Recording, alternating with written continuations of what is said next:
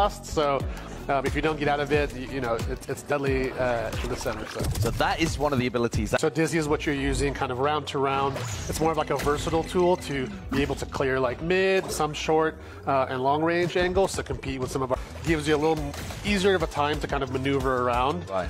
You shoot the Dizzy, it's now on the floor, and the gameplay loop is kind of that the Gekko can go and retrieve that for another Dizzy in like 10 seconds time.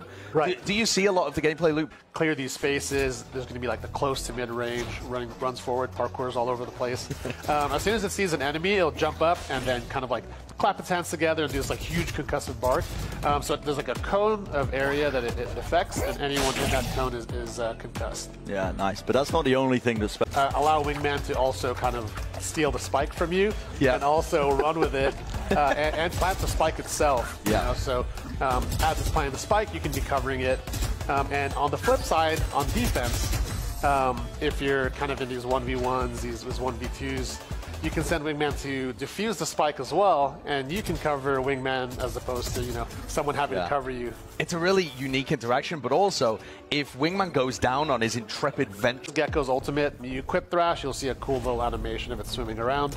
Once you cast it, you possess Thrash. Thrash swims around and clears space pretty rapidly, as you guys are sure have seen. Once you explode, or once you lunge and explode onto an enemy, there's a big radius that is detained. So any player caught is detained.